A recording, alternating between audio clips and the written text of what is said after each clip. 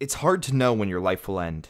I wake up each morning knowing that any moment could be my last. I used to wish I would die in my sleep. The pain of death was my biggest fear for a long time. Though, now it's weirdly comforting knowing the exact moment my life will end.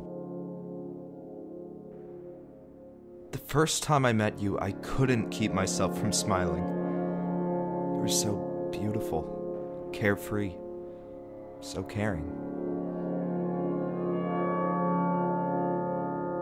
I used to joke about wanting to die by a firing squad. Middle schoolers will say anything. That shit would hurt. I think our friends thought you were joking when you said you would kill me. When we argued about not taking out the trash, I always knew you were serious. That was the deal. You love me like no one has ever loved me before. So I feel pretty honored to know that when the time comes, you're going to take care of me the right way. The storage locker is paid until the end of the year, so you've got enough time to clean up and get out of town.